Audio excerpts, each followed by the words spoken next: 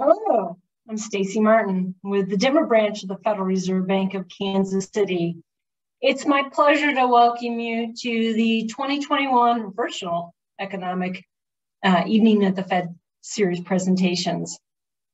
The goal is to share with you insights and perspectives on current issues and topics from our district. You know, of course, that we have plenty of free resources for classrooms, economics, personal finance, career education, and then, of course, virtual programs like these. Of course, you can register for additional upcoming webinars in the series. We have some more fantastic hot topics coming on how the economy is affected by the energy and food fluctuations. And then, of course, talking about the impact of COVID-19 on our region and the rest of the economy. These are going to be presented by our senior economists and then our bank president, Esther George. This evening, there will be plenty of time for questions following each presentation. Please utilize the Q&A button to submit those, and I'll get to as many as we possibly can. So let's get started. One of our presenters tonight is Nick Sly. He's the Assistant Vice President, Denver Branch Executive and Economist. He works closely with the Denver Branch's Board of Directors and is responsible for briefing Esther George on economic and business activities in the region. He graduated from the University of Northern Iowa with a degree in mathematics and economics and earned his PhD in economics from Michigan State. Nick also has classroom experience as he was an associate professor of economics at the University of Oregon. David Rodziewicz is a senior economics specialist. His research focuses on energy economics, natural resource economics, climate change, and regional economics. David has a bachelor's degree in finance and economics from the University of Illinois and holds a master's degree in mineral and energy economics from Colorado School of Mines. Of particular interest and a good tie for tonight's presentation, David worked for the National Oceanic and Atmospheric Administration. With that, David, I turn the floor over to you and looking forward to hearing your presentation. Thank you, Stacy. So good evening. My name is David Rodziewicz. I'm a senior economics specialist at the Denver branch of the Kansas City Federal Reserve. And I'm here to present to you on sort of climate change, risk, and economics. So this is sort of an emergent topic in the field of economics and also at the Federal Reserve. And standard disclosures apply. These are my views and not the views of the Kansas City Fed. So to start it off, I thought I'd give you an overview of where I'm going to go with this presentation. So climate change, broad view, rising greenhouse gas concentrations from carbon emissions imply elevated global temperatures and changing climate in the coming decades. Natural disaster risk has been on the rise, and changing climate means we're likely to see more climate-induced natural disasters. So that could be fires, floods, hurricanes, etc. Additionally, climate change and climate risk can affect the economy through both physical and transitional risks. So physical risks are sort of those risks associated with the natural disasters, and transitional risks are sort of shifts in the structure of an economy, sort of what sectors rise and fall as climate changes. And lastly, the financial sector is becoming more climate aware, sort of bringing those risks on board in how they do their own work. So to start off, I thought I'd sort of set the tone. The broad theme for this presentation is sort of risks from climate change. There are some opportunities, which I'll discuss later on in the presentation, but just sort of keep the risk dynamics in the back of your mind. So climate-related natural hazards pose regional economic risks. So we've been in a global pandemic over the course of the last year. And one of the things that may have gotten overlooked in the news cycle is that we also had one of the largest climate-induced natural disaster years in the US history. So this map shows a map of natural disasters that had $1 billion of loss or greater in the United States over the course of the past year from NOAA's $1 billion disasters data set. And as you'll notice, we had a number of hurricanes on the Gulf Coast and the East Coast, and a series of natural disasters, storms and tornadoes in the central US, as well as some droughts and fires in the Western United States. So from an economics perspective, as we think about climate risks and climate change, this is sort of broadly, it has a large effect on the national economy, but more specifically, you have these sort of idiosyncratic risks on the natural disaster side that affect sort of local economies. And as I talk about transitional risks later on in the presentation, those also have a regional effect. So big picture on climate change, greenhouse gas effects, carbon cycle, and climate change. This is probably something that most of the teachers on the call here are already well familiar with, but I thought I'd just sort of start with that and then move into some of the climate risks and sort of the economic perspectives. So the chart on the left-hand side, or the image on the left-hand side, is a diagram of some of the drivers for climate change. So we have the greenhouse gas effect and sort of the exchange of energy on the planet. The sun sort of warms the earth, and then some of that energy sort of gets released back out into space, and some of that is trapped by the atmosphere. Human activity on the right-hand side releases greenhouse gases, trapping some of that energy, causing incremental global warming. And additionally, human activity and sort of land use also changes sort of what is called the surface albedo, or how much energy is sort of absorbed or reflected by the Earth's surface. So cities, roads, etc., absorb more heat than, let's say, forests or grasslands. The chart or the image on the right-hand side shows the carbon and biological cycle from the 1750s. The boxes are stores of carbon, so oceans, vegetation, soils, fossil fuel storehouses, and then the arrows are carbon flows. So human release of carbon through fossil fuel energy has sort of released carbon or released greenhouse gases, and those have largely been absorbed by the atmosphere and the ocean over the last few hundred years, at least since the start of sort of the Industrial Revolution. So the big takeaway here is that human activity is altering the planet and it's altering the climate. So what are we observing? We're observing rising greenhouse gas concentrations and also rising temperatures. So the chart on the left-hand side is data from the Mauna Loa Observatory in Hawaii, data going back to the 1960s. So this is the longest standing recorded direct measure of CO2 in the Earth's atmosphere. So we have the steady rise of carbon, or steady rise in CO2 from the 1960s forward. And on the right-hand side, we have global temperatures overlaid with rising carbon dioxide. So this is deviations from the average temperature over the last 100 years associated, and sort of the associated rise in carbon. So as you can see on the left-hand side of the chart, in the 1800s and the early 1900s, carbon concentrations were relatively low. And then we had below average temperatures as carbon dioxide and sort of greater emissions sort of continue to increase. We have rising temperatures, or temperatures above the average on the right-hand side. So the Earth's warming, and that's sort of associated or attributed to higher greenhouse gas emissions, higher carbon dioxide. So what's likely to come in the future?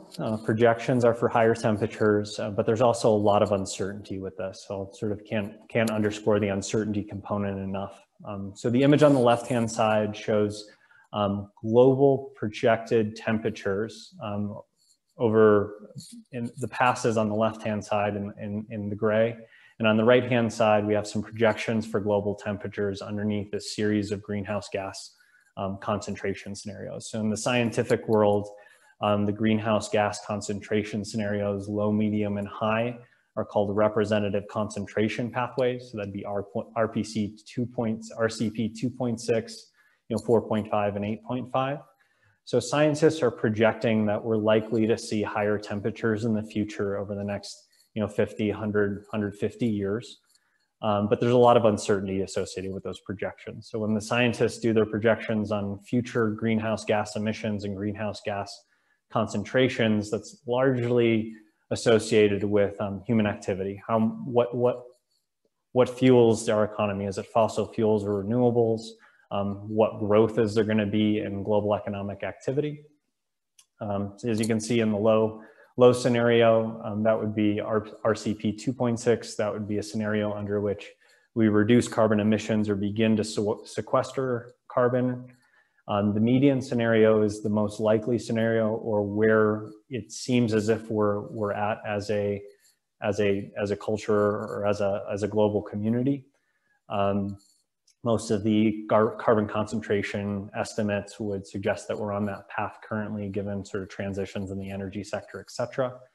And then that upper scenario was what scientists called the business as usual case. That would be the scenario under which we continue to fuel global growth and the global economy strictly with fossil fuels or coal, electricity, et cetera.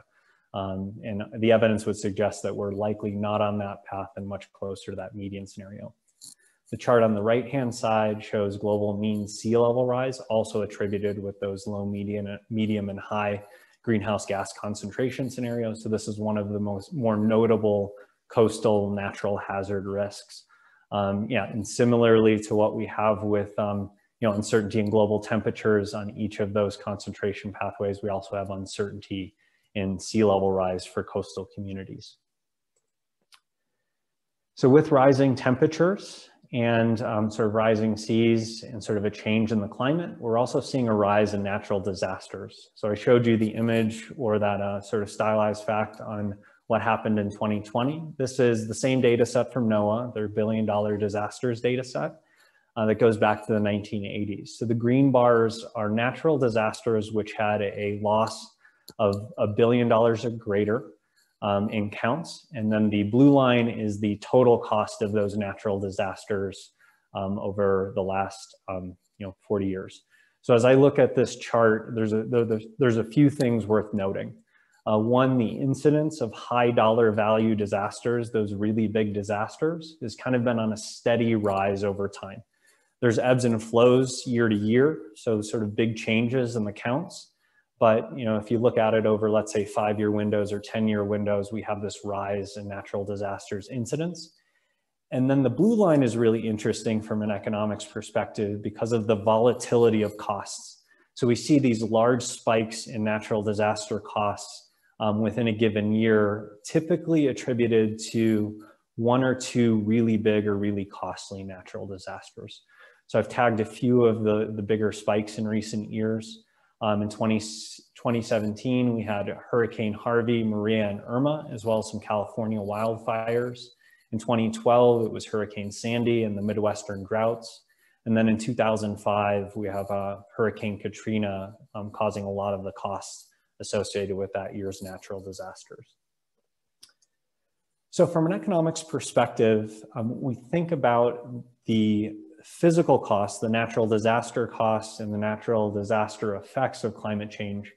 But we also think about it in terms of transitional risk or changes in economic activity or changes in sort of sectors of the economy. So climate change has a variety of risks, but also opportunities, and climate change may also pose risks to the financial system.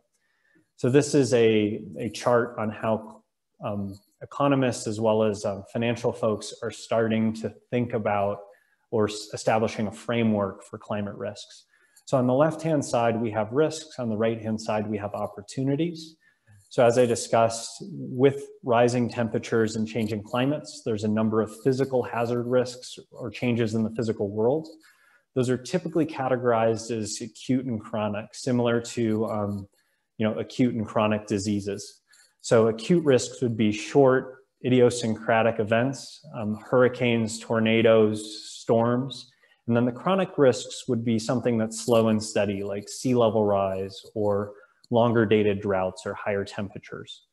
On the transitional risk side, we have a series of subcategories in there, but these are typically associated with shifts in economic activity or shifts in industries. So one aspect of transitional risks would be the movement away from fossil fuels towards, let's say, the renewable energy sector. And on the opportunity side, similarly, there's a series of subcategories, but one example of an opportunity would be a rise in the electrification of vehicles or to change over in the transportation sector, or again, those shift to sort of renewable sectors of the economy. So a few words on climate risks. So I'm talking about this, but there's also a number of people across the Federal Reserve System who are also leading the charge on better understanding climate change and climate risks as it relates to the economy.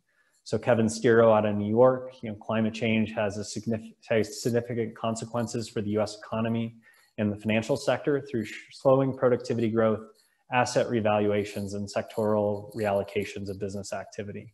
To sort of unpack the Fed speak there, productivity growth would be, let's say, those natural hazard shocks causing disruptions in supply chains or manufacturing facilities, or maybe higher temperatures, maybe making it more difficult to work outside in the summers.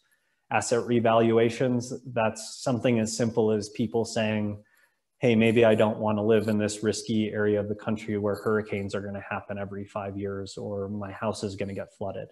And then the sectoral reallocations, that's again, that changeover in industries, maybe a shift from fossil fuels to renewable energy. Mary Daly out of San Francisco, it's basically our job to understand things that affect the national and regional economies. Climate change is one of those things, and we need to be mindful or aware of how that's actually having an effect. And then lastly, Lael Brainerd from the Board of Governors, call to action for research and awareness. So investing resources and understanding how climate change affects financial stability or asset markets or regional economies. So I talked about physical risks. This chart shows coal production in the United States, which has been on a steady decline and is one illustrative example of transitional risk in the United States. So slow and steady, our energy sector has shifted away from coal production and coal consumption into natural gas and renewables. So we've seen roughly a 40% decline in coal production in the United States over the last 20 years.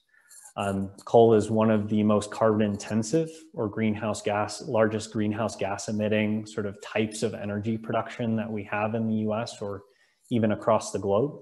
So on one hand, sort of a shift away from coal is reducing carbon, but that's also creating disruptions in certain segments of the US economy and certain states' economies.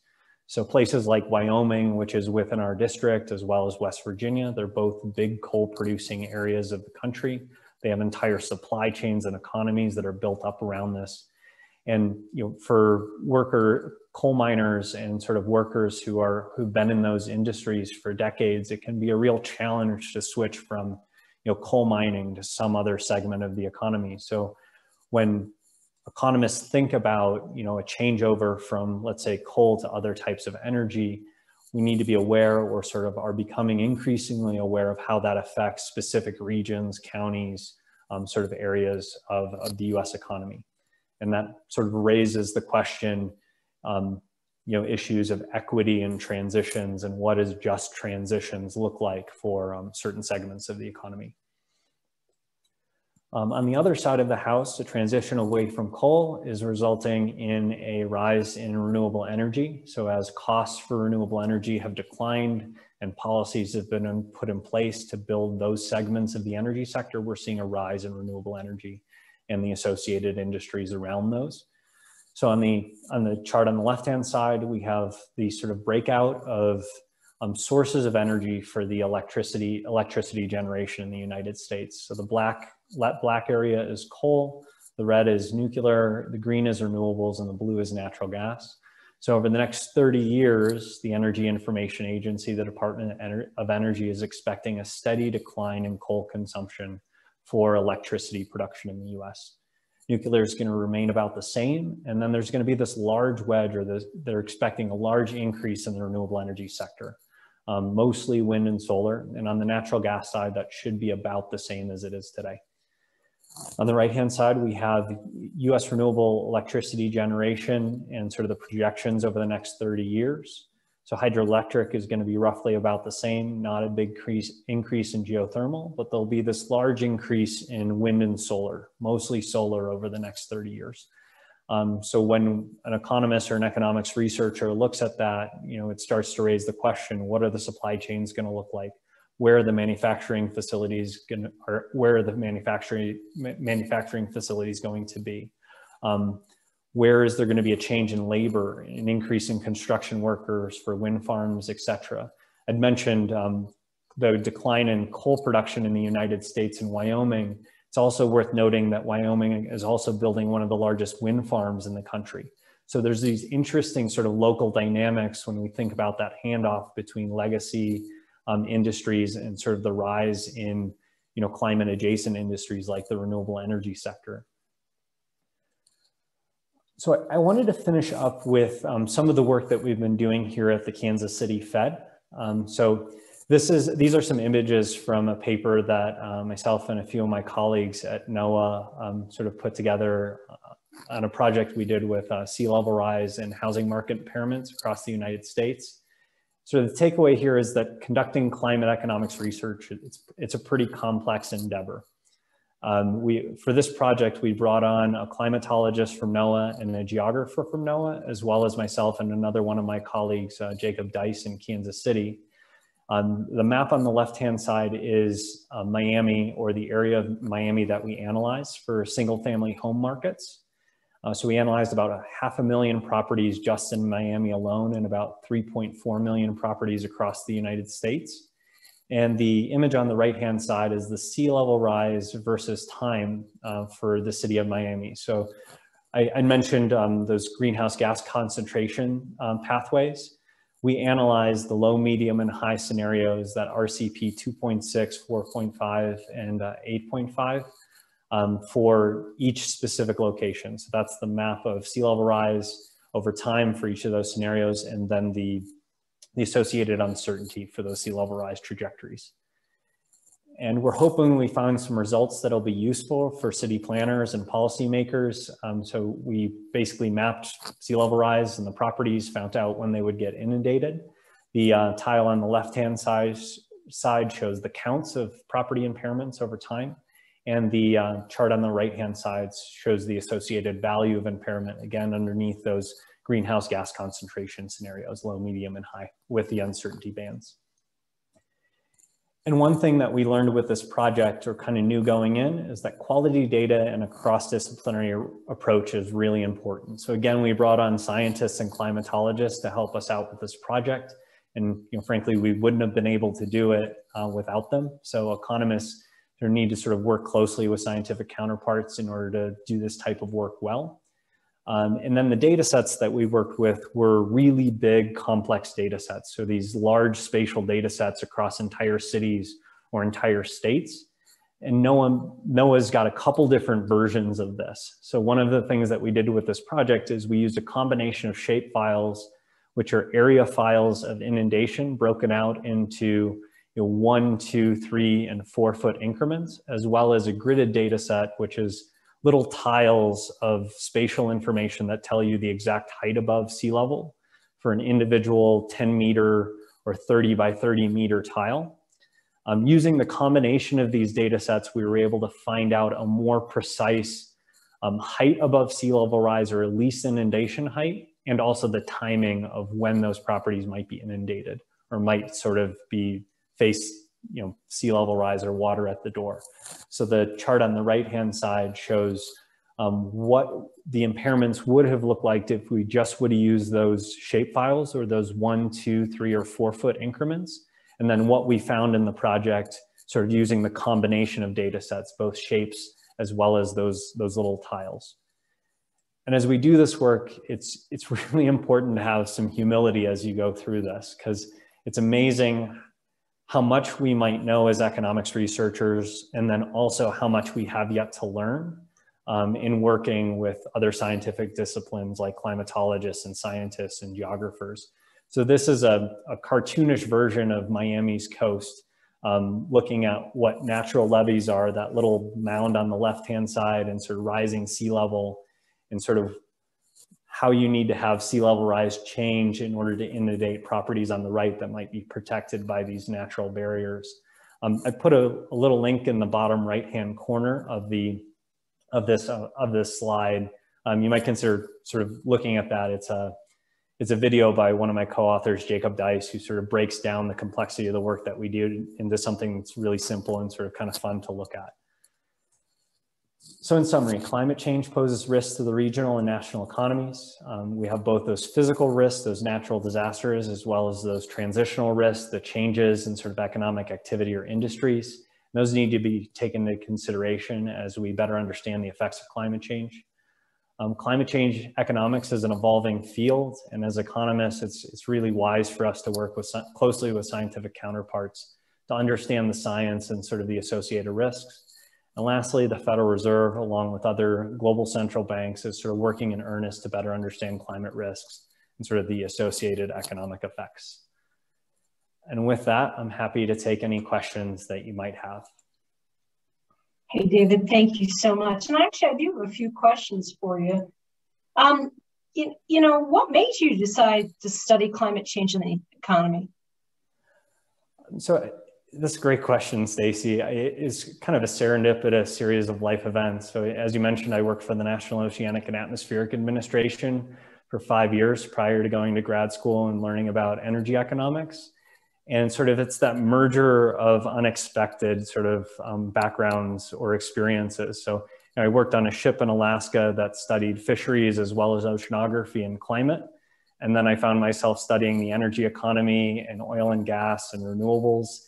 And these are sort of complementary backgrounds that when you put them together, you can sort of take some of the climate science and then understand what sort of economic transitions are going to look like in certain segments of the economy. So it wasn't something I'd planned. I felt like I almost stumbled into it, but I'm grateful to sort of, use that background to some effect.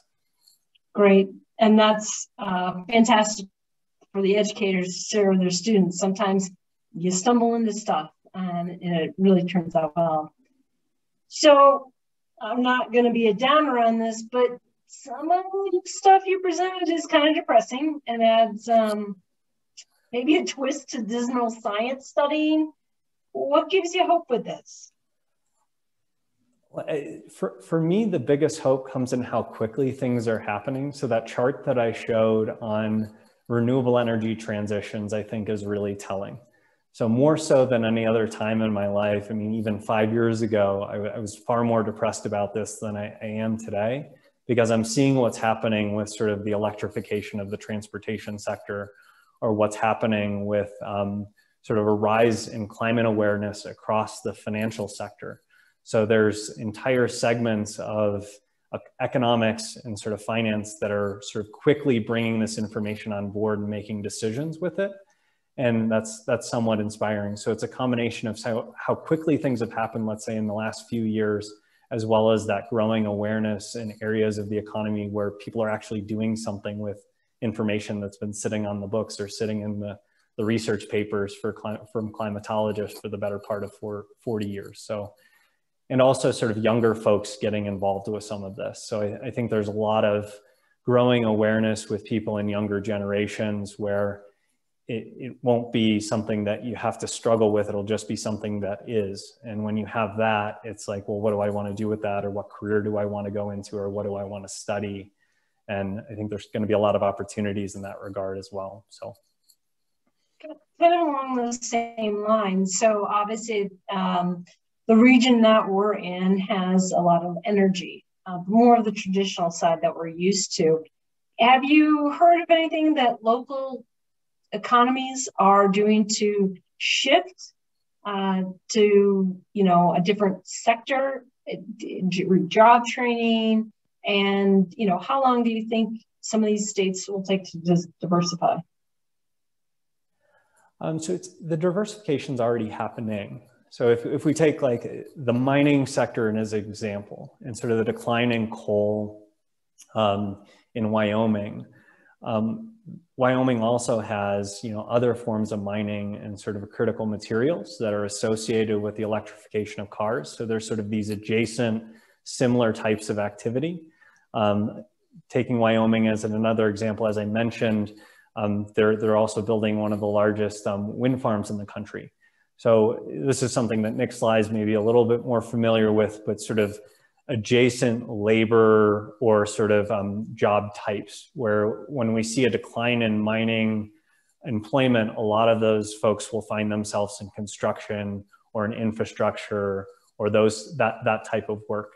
And when I think about Denver or Colorado specifically, we're just in a really exciting place because we have it all. We have oil and gas and mining and all of these sort of legacy types of energy and economic activity, but we're also sort of one of the sort of front runners or leaders in the renewable energy sector. We have the National Renewable Energy Lab. We have some of NOAA's lab facilities and some of the best climate expertise on the planet here. And we're also leading the charge or sort of moving quickly into the renewable energy sector. So there's a lot of crossroads or sort of confluence of sort of the old and new taking place in Colorado specifically. And similar things also in New Mexico. Yeah, again, oil and gas and some transitions into the renewable energy sector as well. Absolutely, absolutely. And I'll remind everybody, if you have any questions, please do utilize the Q&A button, and we'll get to them. Hey, David, another question that did come in, is there an estimation as to how long fossil fuels can exist in large enough quantities to actually be of use to us? Or are we really becoming green? Hopefully. So that's a really good question. And I'm gonna give an answer, but I don't know if it's 100% accurate. So the assessment of available fossil fuel resources is pretty well established. You have some of the major fields across the planet, Saudi Arabia and the Guar field, some of the major drilling basins in the United States, that's both oil and gas. So geologists have known this for a long time, roughly how much is there. I used to be concerned about depletion of fossil fuel resources. I think the conversation has largely switched into this concept of peak demand. So with this rise in electrification of vehicles and potentially of the shaving of demand or reduction in demand for, let's say, oil and gas, the conversation from an economics perspective is shifting towards what might happen if we don't need it anymore. What happens if we have more electric cars and we're just not putting as much gasoline through our gas tanks? And the concept in economics is called basic stranded assets. You have it in the ground, but you may not use it anymore. This is particularly important for coal. We're no longer using as much for electricity or what's called steam coal. So there's a lot of coal that, unless we find some other use for it that is not carbon emitting, we're unlikely to continue to mine coal in certain areas of Wyoming for electricity. So that's my answer, long-winded answer to a very simple question. Well, maybe or maybe not, right? I think a lot depends. David, I'm gonna kind of jump into one last question before we bring on Nick Sly. Do you have any recommendations for students that are concerned about this topic and these issues and maybe want to do something about it? Yeah, so I'm a big proponent of the energy of younger folks and sort of where they choose to allocate their time and focus. So the national agencies like NOAA and USGS and NASA, they have some really good resources on this if you're just trying to learn and sort of understand what are the real issues or what are the real risks. But I think there's a lot of emerging, changing aspects of the economy. So when I think about shifts in the transportation sector, I think there's going to be a lot of opportunities, and this is me speculating or sort of surmising what the future might bring. But a Tesla vehicle is a pretty complex piece of machinery that's going to require skilled labor, and that might not necessarily require a college degree, but you do have to be smart and educated and these sorts of things. I mean, similar things are true in the renewable energy sector. We might need fewer petroleum engineers, but might need a lot more people building infrastructure projects for wind farms and solar farms. So I would be thinking along those lines in terms of where do I want to position myself and what careers or types of education would I want to have in order to essentially make the world a better place, or shift into those areas of the economy that are growing and are sort of on the front end of those energy transitions. Hey, David, thank you so much. And I know this has been recorded, and I know your PowerPoint will be available online shortly. You all will get an email letting you know when it's available. I appreciate your time. Very interesting topic. Our next presenter is Nick Sly. No worries. Our next presenter is Nick Sly. Nick is going to talk about the regional economy. And again, remember, we're in the 10th district, so this is going to encompass the middle part of America for sure. So with that, Nick, I would love to bring you up and have you share some information. Stacy, thank you. Glad to be here. As always, as we've gotten so used to saying this year, I wish we could meet in person, especially as I see some colleagues, even some former students on the call, and very glad to have you join us. This year has absolutely been disruptive, but before I get started about the presentation, I want to thank each and every one of you as educators being really an important part in the way that we manage that disruption, and the way we manage it for our children who have had to go to school, as we look forward to career and job prospects, as folks in their formative years or in their teenage years thinking about what the future holds for them. They really do, I think, look to educators. They look to the leaders that are often right in front of them for guidance and for insight, and even sometimes a sounding board. And so in addition to all the conversations I think we want to have about what are the skills that you develop, what are the opportunities that might be out in front of them, I do want to recognize that one important social aspect, or social contribution you guys make to your student bodies, and you've had to do it yourselves being disrupted. So I think I want to start with that appreciation. So thank you for joining us tonight. So David highlighted what I think is a complex issue. And as many complex issues come up, saying there's many different school talents, many different skills that we need, many different ways to think about it. It comes from, we need some folks who are very skilled with regard to political science, so we understand the social and governance aspects around climate risks and how they're incorporated to our economy. We need some folks with strong data science skills to be able to track and incorporate the information that we have, that we gather from places like NOAA, to be able to make real assessments or real analysis. We need to be able to digest that large amounts of information. Of course, we need finance, so we need some economists. We also need folks who help frame the communications around what is a very difficult issue, a very complex issue, to make it understandable, to make it relatable, and to make sure that it's part of a regional, of a local, and even a national conversation. So there's just such a variety of different ways to engage on that issue when you think about just climate risk, and I think that's true for some economic issues more broadly. So with that, I think of an introduction of thinking about the number of skills we want to bring. I want to try to tilt the lens a little bit more focused to think about some regional economic issues and some of the things that I've been looking at over the last year. I will say that what's really most profound, I think, what you really recognize over the last year for these types of economic discussions is just how quickly they've been changing. The economic issues and the challenges, which are likely to be persistent, really were shifting from weeks to weeks or from months to months in the early part of the pandemic. And now that we find ourselves with the prospect of a vaccine coming out on the backside of what has been a third wave of COVID-19, and we have some prospects for recovery, I think it's a little bit easier to turn our lens, look a little bit more forward, and that's the conversation I'd like to have with you today. So in order to prompt perhaps some questions and some of the discussion that I hope we all have, again, please throw your questions into the your questions into the Q&A. I'd like to present a few of the things that I've been looking at in the last several months. So as a general theme for the overall economic outlook, I think one thing you really want to do, you do want to recognize, is how many different drivers, how many different factors are weighing on that near-term outlook.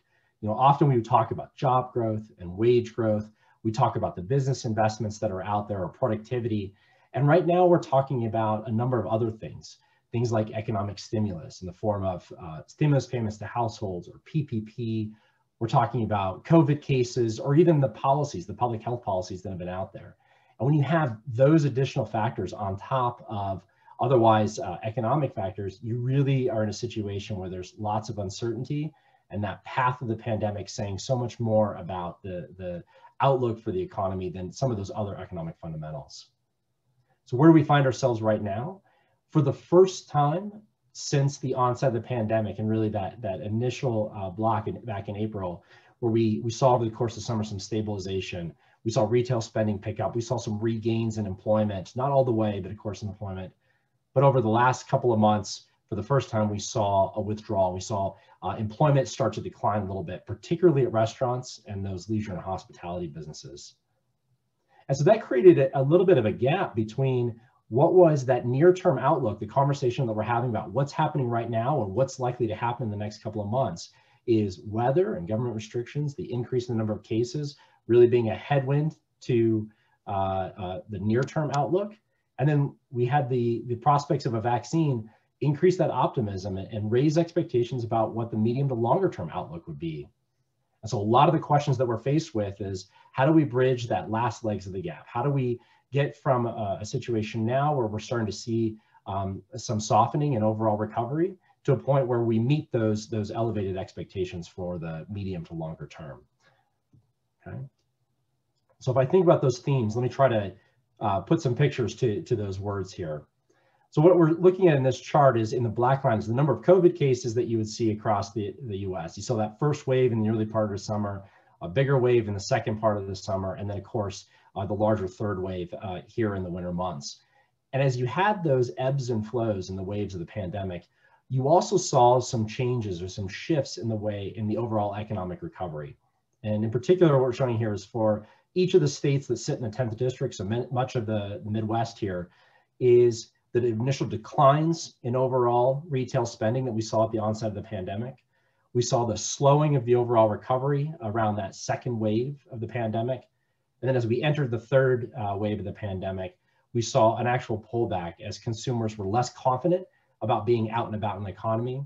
There were restrictions that made it more difficult for them to go to restaurants or other places where you had to share space with other potential consumers. And also the weather made it a little bit harder to do that, particularly in some outdoor settings. So that close link between the ebbs and flows of the waves of COVID-19 and the overall prospects for recovery. But I will say that there was a couple significant differences between those first couple of waves and the economic scenario that we saw really over the last couple months. Initially, that pullback in retail spending was much more broad-based. And in fact, the declines in employment, the associated declines in employment earlier this summer were also much more broad-based. You saw many industries having their doors, businesses in those industries having their doors shuttered temporarily. We saw that at the arrival of the payment protection program that came out of the CARES Act, you saw in that second wave of COVID-19 that many of those businesses that had originally shuttered their doors were actually able to keep their workers on payrolls. But then you come into this third wave of COVID-19 that really came up in November and December. And rather than having a broad-based decline in economic activity, a broader pullback in retail spending, or a broader pullback in employment, what you saw was something that was a little bit more concentrated in what we call the leisure and hospitality sector. So this is your entertaining spaces, your event spaces, but also your restaurants, your hotels, and even some resort locations. What I'm showing you here is data for Colorado that really serves as a nice example for what's happened broadly throughout the Kansas City Feds district and even somewhat nationwide, was where you had over the last 30 years, if you looked at leisure and hospitality sector, you tended to see that in every recovery, so the gray bars are showing you recessions, following each and every one of those recoveries, the rate of job gains really didn't fluctuate that much. So we were adding somewhere between 400 and 700 jobs a month here in Colorado. So it's something like 8,000 jobs over the year.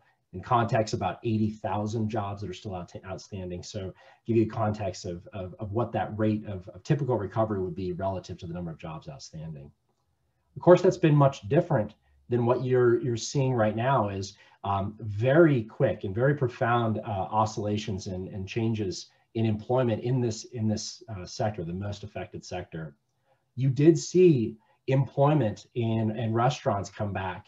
You did see employment at some hotels to a modest degree, certainly not making up the number of jobs that were lost earlier this year, but you did see some of that employment come back relatively quickly, in fact, faster than you would have ever seen in that sector. But then at that third wave of COVID-19, it started to decline again. So I think this graph says a lot about what are the prospects for recovery as we start to look forward. Well, first, I think on a more optimistic note, is if you look at the quick changes, the rapid changes that we've seen over the last couple of months, we've seen that employment in places like restaurants, and to a lesser extent in some places like hotels, that you're able to bring, businesses seem able to bring those jobs back relatively quickly. And so that, I think, says that the prospects of a vaccine, the prospects of a shared community immunity, and some protections, that folks might be willing to be more out and about, might be more willing to share an armrest, as they say, or have some shared space. Certainly the public health orders might be able to allow for more of that. And that employment might be able to come back fairly quickly. Now, maybe on a less optimistic note, I think also what's underlying much of these changes in employment is not just the consumers willing to be out and about and going to restaurants or going into these event spaces, but so much of this industry tends to be supported by business travel. And that means those large events, those conferences, programs, evenings like tonight, where we would have come together and we would have been in a shared space.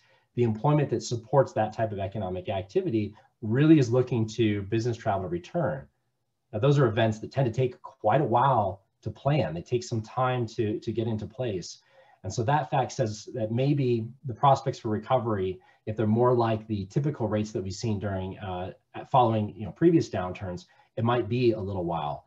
So I'm certainly watching the spring, what that spring break effect is, what the consequences of the vaccine are for folks' willingness and ability to be out and about. I think that's something we want to closely monitor. Now, one of the questions that I think is important to ask when we think about this large sector of leisure and hospitality employment, these restaurants workers, hotel workers, events, entertainment workers, is if you think that the recovery of that sector could be delayed, that you think that those jobs might take a little while to recover, what are the outside opportunities? Where are the other places that those workers would tend to transition or find other jobs? And what I'm showing you here is from the last economic recovery, so from the global financial crisis up until we had the COVID-19 pandemic hit, was to look and see when workers tended to, during that recovery, tended to leave the leisure and hospitality sector, where did they go? And these are the three biggest industries. So about 15% of them tended to go to retail trade locations, yet about 10%, a little less of them going to like admin or support services or even some healthcare. And I think what's a particular challenge that we're facing right now is that not only is the leisure and hospitality sector continuing to be challenged and be affected by the pandemic, these other sectors are also facing some headwinds. And that means that the challenges for workers are actually a bit more widespread than you might think, even though you've got, even though the consequences of the third wave of COVID-19 has been a little bit more concentrated to this segment. These are workers that tend to be lower wage. They tend to be less likely to have college degrees or even other advanced degrees. The workers that would be in these populations often tend to have a little bit less in terms of overall savings. So it's a significant challenge for workers that are otherwise in leisure and hospitality, because the limited options for them to draw on savings or limited options for them to transition to other industries mean that these challenges can be quite profound with them. And also highlights how important some of the economic stimulus and other fiscal support has been to support their spending and livelihoods. Because that's a look right now at what we're seeing, or what I'm trying to watch in the labor market as we move into the spring is how is that leisure and hospitality sector going to recover? And I think another lens that you can have is not just the labor market, but to turn and look and see what's happening with businesses. And I would say that there's some interesting things that are happening there that I wouldn't claim to fully understand, but I think we want to continue to reach out to our business community, to reach out to our local communities to help us understand what are the challenges that are driving the dynamics in this chart. So what you're seeing is for each of the states, the colored lines for each of the states in our district, information from Opportunity Insights that tells us how many of the businesses, or really what proportion of businesses, have had to shutter their doors, close their doors, or not able to operate, or certainly not at full capacity. And really across the board, you're seeing that that's down to a significant level. You know, something between 20 and 30% of businesses that were open prior to the pandemic are now closed in one form or another. Even in New Mexico, where it's closer to 45% of those businesses that are down, particularly among restaurants and other leisure hospitality businesses. Now that contrasts a little bit with another activity that you're seeing, which is in the black line, the number of businesses that are being formed throughout the district. So the new formation of businesses, new requests for tax IDs for businesses to continue operating independently. And so you are seeing some churning in the business community that I think we want to continue to monitor going forward, is that entrepreneurship, that ability to find new business opportunities among households. These are often very small businesses. That is suggests that workers may be looking for additional opportunities to transition and find new employment or find new means of support.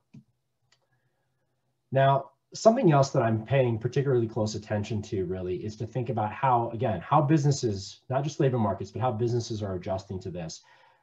And what you look is this pandemic is certainly, this economic downturn is certainly very different than what we've ever seen previously. That's true for a number of reasons, because of the financial situation we're in, the fact that we had record low employment when we came into this, that we had better capitalized banks. But one of the other things that's been different is how businesses have responded. Now, if you look over the last 40 years at or look into each of the recessions, again, that's the gray bars here on the chart, what you see is that upon that recession, and as soon as those revenues started to drop and the headwinds arrived, businesses really tightened their belt. And they curtailed a lot of their investment. Particularly, I'm just showing one example here, which is their investment in IT equipment. Now, that's not been true this time around. As we've had to support and go to remote work, as we've started to see businesses adapt and have to change the way that they're meeting the needs of the consumers, rather than pulling back on their investment and having, or even just going neutral, they've ramped up the investment in that IT equipment. And they did so to the point where in the latter part of the year, you're getting almost 3/4 of a percentage point of overall growth from that. And that sounds like a number that's difficult to relate to, but you think about prior to the pandemic, as an overall economy, we're growing at about 2% of trend. So you think of almost a full percentage point coming from just this type of investment. It tells you just how big and how significant this economic activity has been, and how important this type of investment that businesses are doing has been to adapt and adjust and respond to the overall pandemic. And we are seeing that type of investment is paying off for the businesses that actually are able to adapt. So what I'm showing you here in this chart is some responses from the surveys. This is the Kansas City Fed that reaches out to the community, reaches out to our businesses, and asks questions about their revenue growth, their prospects for recovery, their employment and activity. But here in particular, we're looking at the revenue growth. And we've really cut this into 3 different types of businesses. So on the right, when you think about all establishments, and you looked at over the course of last year, of course, amid the biggest economic downturn we had in a century, here, we saw that all establishments on average had about a 15% decline in their overall revenues. That's the right bar. But that contrasts pretty starkly from the businesses that were able to adapt, either by expanding their online business, the left bar, which shows really those that expanded online business had much more modest declines in overall revenue, or even the middle bar there says for those businesses that adapted, invested in that IT, they changed their ability to meet their customers remotely. Those that added an online business actually had some revenue growth. And so when I look at the business community now, I'm seeing some of that adaptation, and I'm trying to gauge how able businesses are to adapt and what that means for their prospects to not just have their revenues grow, but to start to then bring workers back or retain workers and grow their businesses over time. Okay. Now, I wanted to talk about a couple of the significant developments that I'm trying to monitor when it comes to labor markets, really that focus on leisure and hospitality over the next couple of months, or when it comes to the business community, really looking at their ability to adapt and what that means for overall economic growth. Those are important areas, but another aspect of the Federal Reserve's mandate, in addition to maximum sustainable employment, the Federal Reserve has a responsibility to maintain price stability. And that's interpreted through a measure called headline inflation that looks at the typical basket of goods that a household in the US buys, and looks at how on average the price of that basket is actually changing over time. And so at a top level, if you think on average at a very simple look, what you're seeing is that inflation remains below that 2% target, that 2% growth in the overall price of the basket of goods that households are buying, that the FOMC, that the Federal Reserve targets. Currently, we're running below that. And I would say that the size, the magnitude of this shock, the composition of those headwinds means that we're likely to have inflation running below that 2% target over the medium term. But I wouldn't want to stop there and have that be the whole story when we think about price movements. because the reality is when you look under the hood and when you start to look at different communities here between Colorado and Wyoming and other parts of the Midwest, when you look at the composition of goods that are purchased by homes and households in New Mexico and other parts of the country, you do see some differences that I think are important for us to monitor. And I think they're important for us to connect to real community leaders, to real households for them to help us understand. And I want to show a couple of these. So first, sure, we had inflation slow on average, so that you had the overall level of price growth decelerate somewhat. But there were some key components where you actually had inflation accelerate at the onset of the pandemic. So what we're showing you in this chart here is, think of the height of the bar as how much prices of particular types of goods either accelerated, or if the bar is below zero, how much they decelerated. So certainly things like energy, transportation, some furniture, some other business and personal care services, those things you really saw that slow down in the overall rate of price growth there. But as you move to the right side of this chart and you start to look at things like cereals, when you look at fish, meats, seafood, when you look at household appliances and eggs, these are things where actually price growth picked up quite a bit. And that can be a challenge, an important thing to recognize for a couple of reasons. First, as we've gone to social distancing, as we've quarantined at home, as we've started to work from home and really lived in our homes and gotten more out of them, we've certainly, I think, probably picked up the rate at which we're all doing dishes for sure, but we're also picking up the amount of money that we're having to spend on food at home. And as a result of that, when you see an acceleration in these types of prices, what you mean is that you're actually seeing an additional burden from the household expenses of buying food at home.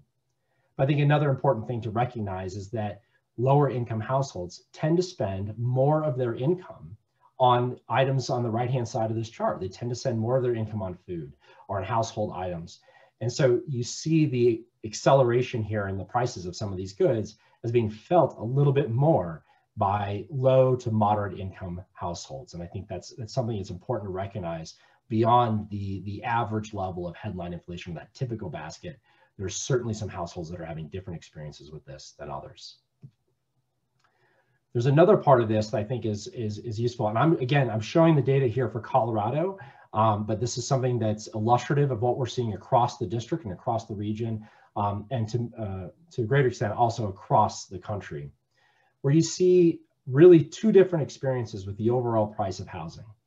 Now, if you ask the top line and just say, what's happening overall in the country, what's happening with the cost of housing, you would tend to see that overall that price growth is starting to decelerate. And that's really driven by the fact that rents are starting to slow down in terms of their overall growth or remain stable, particularly here in Denver, but this is also true across many major cities, where you're seeing the overall price of growth as vacancies has gone up, that rental housing is becoming less and less expensive, or that the rate of growth in rental housing is becoming slower and slower. But of course, that contrasts starkly with what you see in the green line here is, in 2020 is you didn't see a decline in the overall price of homes or homes to own. What you tended to see was actually a pickup, an acceleration in overall home values, or the price of the actual price of owning a home there. So how do you reconcile this? And again, to me, this is really illustrative of the different experiences that different households are having with the pandemic. If you look at medium and especially higher skill employment, or college educated employment or higher skill employment, you actually see that employment has returned overall here in the region and to a large extent across the country, has returned to what we had prior to the pandemic. But some of the lower skill employment, particularly that leisure and hospitality employment, you started to see, you see those number of jobs have not been fully regained. There's a large number of those jobs outstanding. Those households that are still most affected by the challenges in labor markets are also the households that are most likely to be renters and really have less spending power, less demand, less money to spend on rents. And that's why you're seeing that decline in rentals housing, whereas you're seeing some acceleration in the price of home ownership. So again, very different experiences that different households are having with the pandemic. And it's important, I think, to not just look at some of those top lines. It's important to get out, to talk to some households, to talk to community leaders virtually most of the time, But again, that highlights another issue, how important it is to be able to bridge a digital divide and connect with households who may not have access to join seminars like this, either through digital divide or either through just not availability of having broadband access in some non-metro areas. For all the educators here, I'm sure you can appreciate the challenges of having to bridge that. So finally, one thing I do want to say about housing is that where is some of that support that's coming, particularly for renters? If you look and you ask across the United States, how are they continuing to make their housing payments? We haven't seen delinquency rates pick up too much, but really where is that support for making their housing payments coming from? A substantial fraction of households are telling us that that support is coming from economic stimulus, not so much from savings or even some retained income. And so to put some specific figures on it here, you look at the green bar, what it's telling you is a little over a quarter of the households across the US, the same as tends to be true here in the region. Almost a quarter of the renters are telling us that a key reason they were able to make their housing expenses or meet their housing expenses is because they relied on economic stimulus payments. And to a lesser extent, we've seen similar figures for things like unemployment insurance. So these things, these fiscal policies have certainly been important for households in maintaining some of their housing security, for pushing against the housing and food insecurity that they might have otherwise faced. And has also been important for them to maintain their overall level of livelihood.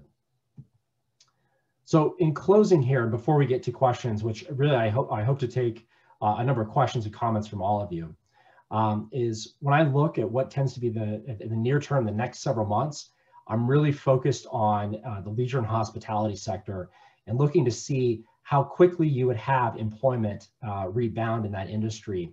It is, of course, very closely tied with the path of the pandemic. There are some reasons to think that we might get a faster recovery in that sector than we have seen in previous downturns. But that historical prospect for recovery, if we were to have jobs regained in that industry at the same rate we'd seen over the last 30 years, that could mean a more prolonged downturn and some more adverse challenges for the households that are in this sector. Moving from the labor market to businesses, we're seeing businesses that are adapting, they're investing in equipment, they're transitioning to support their new work posture. We're seeing new businesses form. And that, I think, is highlighting some optimism about that longer term outlook that if the vaccine can just get us there, if we have the consumer confidence return to just get us there, that businesses are investing to be able to support that activity. And so what is that bridge? How do we get from here to there? It really is how quickly that consumer confidence responds to the rollout of the vaccine, but also how much resources households have to continue spending even through what remains an elevated level of unemployment. So with that, I will stop, and I hope to take any of your questions. Thank you. Hey, Nick, thank you. As we know, the economy has been very interesting for the last 12 months, that's for sure. You know, you did mention leisure and hospitality employment as a key challenge. And of course, as we know, we live in a very beautiful region. So how does our region look compared to other parts of the country? I think we've certainly shared in the challenges of having declining employment. I think we certainly shared in the challenges that the latest wave in November and December, we saw the decline in employment just like we did in other parts of the country. But I will say that there are some parts here locally, I'm going to pick Colorado to start with, where you have a pretty diverse mix of leisure and hospitality employment. You've got some resorts, you've got some metro, you've got some restaurants that are associated with business travel, but also restaurants that are associated with more consumer activity. And those differences, I think, can be helpful for buffering against some of the downturns, but also in sort of providing some prospects for recovery. The region more generally, I think that there have been some states that have had a little bit less declines here in the Midwest in that leisure and hospitality employment.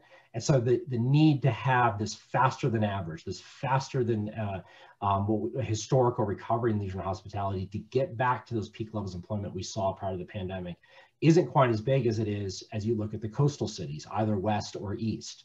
And so in some sense, there's a lot of regional variation in how big the challenge is going to be in getting leisure and hospitality workers back out and about. But the one thing that we all have in common is it's so dependent on consumers' confidence and ability to share those common spaces safely. And so I think we're all looking for that same thing.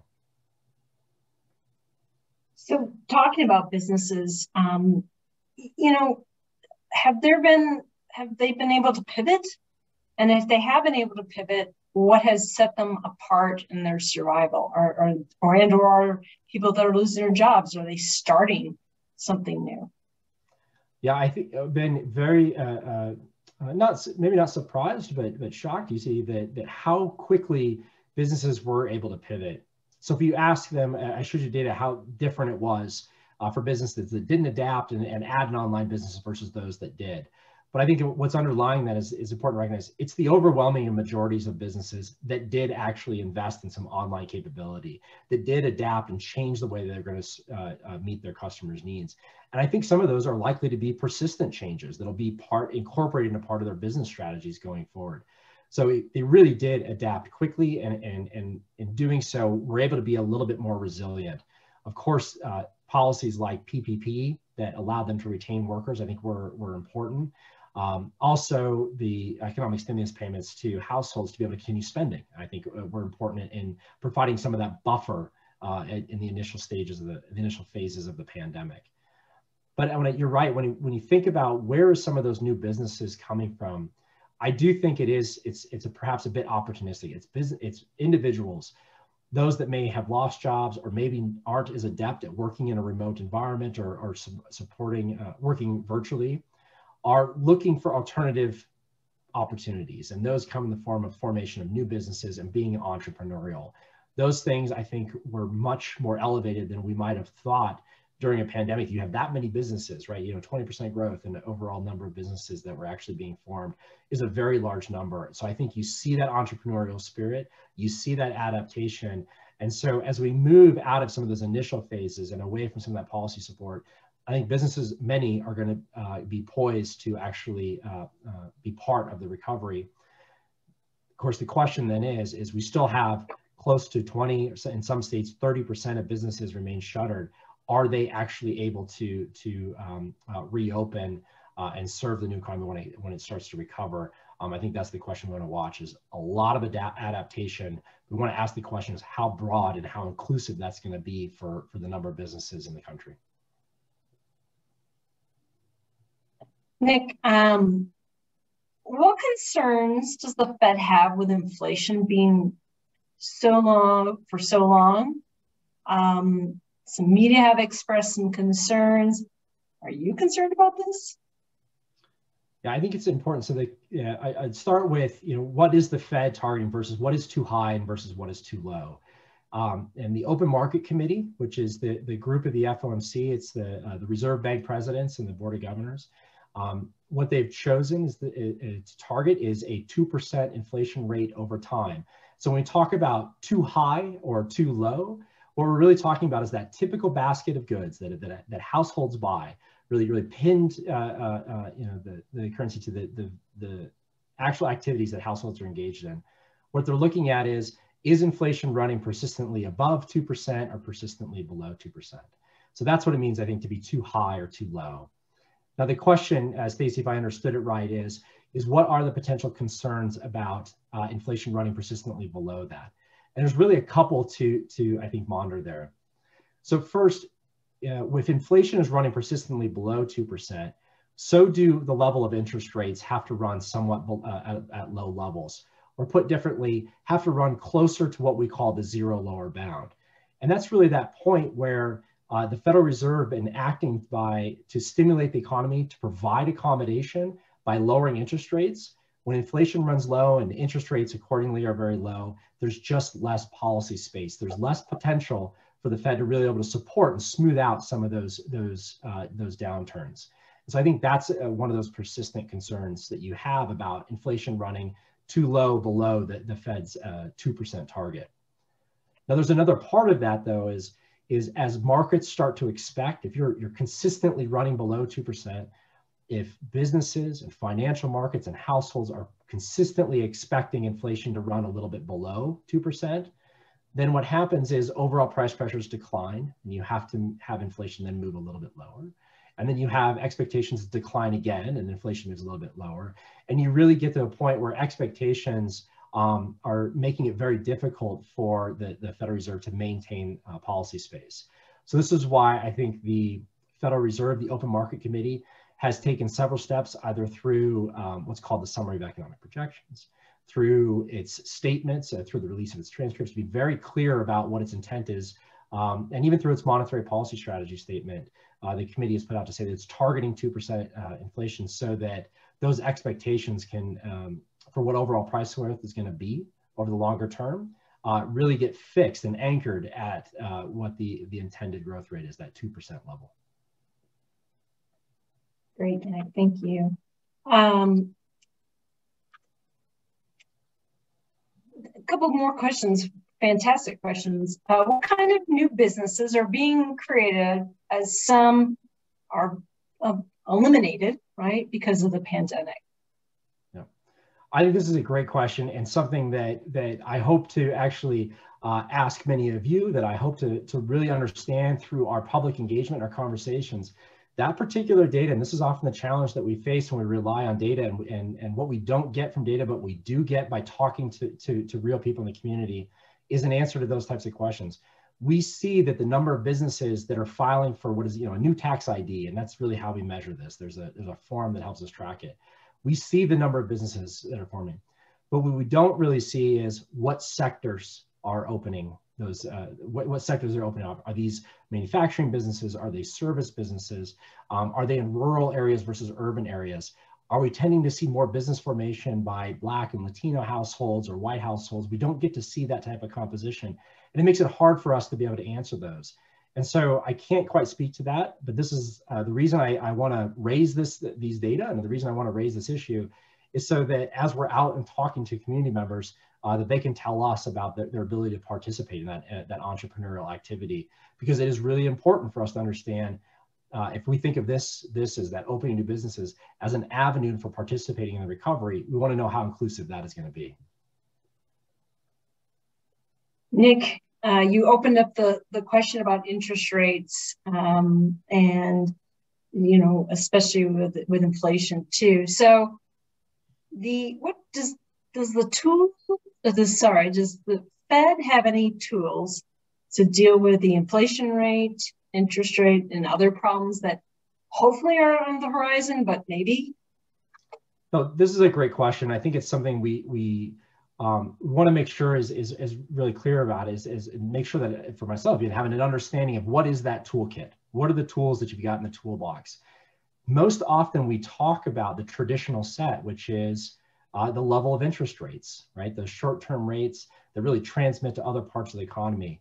Lowering interest rates eases the debt burden. It lowers housing payments on mortgages. It lowers payments on cars, but also for businesses, it can lower the expense of their operating lines. And that can really provide support and accommodation for the economy. But I think the question is really after saying is, as interest rates now are sitting near zero, what are the additional tools that are out there? And there's a couple that have been deployed that have names like forward guidance or even what we call the balance sheet, the size of the balance sheet. And forward guidance is in particular is really about interest rates, but it's not just what rates are today, that level of interest rates, but trying to provide some guidance and some clear expectations about what the path of rates is likely to be going forward. And so the committee, this open market committee that is responsible for setting the nation's monetary policy, have tried to provide some clear guidance that the level of interest rates that we have currently, this low near zero level, is likely to be maintained until the economy's made substantial progress on our objectives, until the nation has really reached a point where employment is reaching the level that the committee assesses nearing its or at its full and maximum level, that you're seeing some progress at prices are growing at that steady 2% on average. And so the forward guidance there is being another tool is to say not just what rates are likely to be today, but really to provide that clarity going forward, that is until we've made that substantial progress, rates are likely to remain roughly somewhat where they are. So that's that forward guidance piece. The other part is when I'm talking about interest rates, I'm talking about mostly short-term interest rates, and particularly the policy tool is the overnight rate that banks are charging one another. But that's not the rate that we have for our homes or our cars or the businesses have on their operating lines necessarily. There are some of those things like mortgages and bigger purchases that have longer term interest rates, those 15-year or 30 years and otherwise. And so how do you provide accommodation for and support by lowering those longer term interest rates? And really that's what the large purchases of treasury securities and mortgage-backed securities, things that are called the balance sheet, really are intended to do. They're intended to provide some support by lowering longer term interest rates. So to the question, I think this is a great one, which is what is the set of tools that are out there? There's a number of them. It's the short-term interest rate, and then there are the unconventional tools that are used in a crisis, which is this forward guidance and what is the balance sheet to lean on some longer term interest rates. And it's the combination of those that are really the committee has been deploying to meet our employment objectives and really help support price growth at the level that's desired. Great, thank you, Nick. I got a couple more questions for you, but again, if anyone else has any, please type them into the Q&A. So the pandemic, obviously we have a wide variety of people watching tonight, and they're from all different parts of our district, and everybody has a little different public health order. You know, we know that may have curtailed, we know it did curtail some economic activities. You've been monitoring those, and what effects are you seeing? No, I think it's an important aspect of where we try to understand the challenges. It's the pandemic as well as some of the other circumstances around us. And one of those has been the public health orders that play such a crucial role in helping to limit contagion and the spread of the virus throughout the communities, but also have this other adverse consequence on economic activity. So I really, as I've looked at this, two things stand out is certainly between Wyoming, between Oklahoma, Kansas, Colorado, New Mexico, and really nationwide. Each of those states have perhaps implemented different orders. Some cities have adopted different ones. But even within a state, if you look within Colorado here, for example, there are some counties where only 20% of the employment in that county is what you would call as what was deemed essential or critical per those public health orders. Here in the Front Range in Colorado, you have about half the workforce, but there are other parts of Colorado where you would have upwards of 80% of the population would actually be, of the labor force, be employed in occupations that are deemed essential. On average, New Mexico would have a little bit less, for example. And so I think the first thing that really stood out to me is that even though the set of industries that was deemed critical in industry and the types of employment was really was roughly common across a lot of different places, there's a bunch of variation even at local economies. And so those local experiences have been quite different, and I think those are important things you want to recognize. The second thing that I've really seen with regard to these orders is early on, these public health orders were important drivers, especially when you look like back in April or in May, that you did see these disproportionate declines in spending or in employment in the areas, in those local economies, or particularly in those counties where you didn't have a lot of essential employment.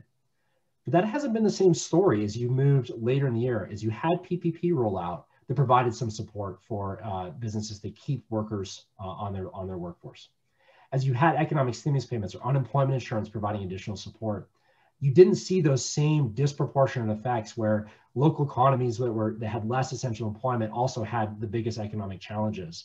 And so I think, again, that was another feature of the economic narrative over the last year that highlights the combination of the monetary policies that come out, but also those fiscal policies that have come out to be able to provide support to households, how important they've been to supporting our local communities. And I think that was an important takeaway as we watched these public health orders unfold over the last several months. All right, Nick, I've got one last question for you. And of course, this makes sense because you get a bunch of educators on the virtual tonight. How long do you think the lasting changes to the workforce and the economy will last, and or will be reflected in education? And then, of course, looking into your crystal ball, how do we prepare students for future careers, job fields, as they enter the workplace?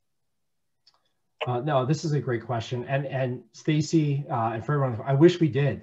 I think we all wish we had that crystal ball, right? To know what the new normal is going to be, what that adjustment's going to be, and where those opportunities are going to be. And so, I always hesitate to speculate, but I think this is such an important question for how do we get to a recovery and how do we participate in it? So the first thing that I guess that I'm really looking for is to see that when we looked at the types of occupations that were initially hit, there was not a big mix, not as much of a mix between college and non-college. So there's lots of opportunities that return fairly quickly for skilled trades. When we talk to businesses and we talk into industry, or when we talk to those in the service sector or manufacturing, we keep hearing about shortages of key workplace skills. So labor market, those skilled trades. And that was a story that was true prior to the pandemic, but also was true, even more true during the pandemic. And so as I think about a recovery, I think there's a lot of opportunity in some of those skilled trades and some of those occupations. And I think there's a lot of potential for workers, for individuals to quickly become part of that. The second thing I think we really have noticed is how important something like a universal education is, and how important the breadth of experience is going to be. We quickly had to adjust the way we work, whom we were working with, and how we're doing it. And the ability to pivot and adjust that way, that comes up very rarely, and hopefully within our lifetimes, but inevitably comes up at some point, is the education that supports that agility and that transition, the multiple different ways. So I always want to pick out, it's not a single profession, or it's not a single industry, it's not a major or even a certificate program, is being able to have students who have that mindset that agility, flexibility, university, the ability to connect to different parts of their community, how important that has been. And we just see that those businesses, those households that could adapt and adjust, we're able to be a little bit more resilient. And I think that's an important consideration. Maybe not the skills you go after or the types of schools you enroll in, but the way that students view school is going to be, I think, is very important. So I always want to pitch that broad thinking and that ability to connect with other people that are perhaps in different segments of the economy or different parts of the community, how important that is just for being able to adapt, adjust, and be resilient. Thanks, Nick. Thanks. This has been great. I really appreciate it. And it also kind of ties into what David was saying too. Sometimes you stumble into it, but you got to keep your ears, eyes open and continue to learn. Well, thank you all for joining us this evening. This was fabulous. We enjoy doing the Evening with the Fed programs. I wish it could be, like Nick said, live in person, so we could network, we could laugh about the good times, what's going on in your classrooms. But until we get together next time, we just want to remind you of, again, our upcoming events. Please do take the opportunity to register and come back for some more very interesting topics and discussions. Also, to let you know that your certificates will be emailed to you for participating tonight. We also have a ton of resources out there for you to use in your classroom. They're all free. And then because you were here tonight, you will be entered into a drawing for some fabulous prizes, and we will announce the winners of those and get those in the mail to you shortly. With that being said, I'm going to wrap up for the evening. Thank you again for joining us, and we hope to see you soon. Bye-bye.